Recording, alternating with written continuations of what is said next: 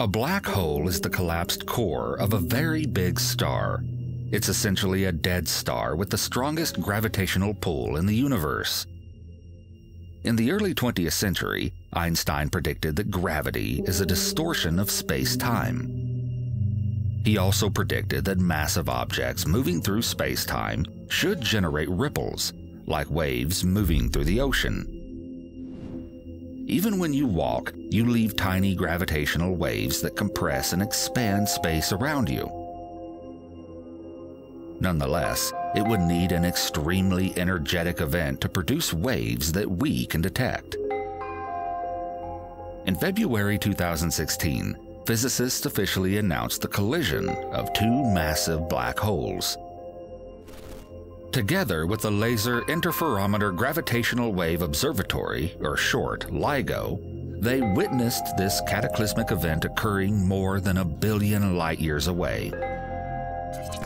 Once black holes come close to each other, they cannot escape each other's gravity. Therefore, they merge to become one bigger black hole. Events like this are extremely violent. They send ripples through space, and we notice them here. Physicists call these ripples gravitational waves. However, we don't know much about these events. We have done simulations on powerful computers to replicate the event, but we still cannot fully understand it. In the universe, we have found binary stars, monsters many times bigger than our sun, orbiting each other. Stars form, live their lives, and finally die. In this case, when two massive stars in a binary system die, they go supernova. Their core collapses and turns into a black hole. Now, we have two black holes orbiting around each other. They radiate gravitational waves, which cause their orbit to decay.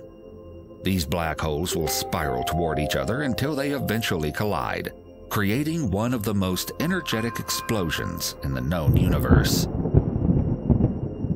What's interesting is that this giant cataclysmic event happens completely in silence. Nothing can escape a black hole. No light, no sound. When two black holes collide, they just create a more massive black hole. And this is the event that sends gravitational waves around the cosmos, detectable across more than 1 billion light-years. There are 4 types of black holes: stellar, intermediate, supermassive, and miniature black holes. As far as we know, supermassive black holes lie in the heart of every galaxy. Sagittarius A star is the location of an astronomical radio source at the center of our Milky Way, which contains a supermassive black hole. If you like this channel and want to support us, please subscribe and hit the bell icon.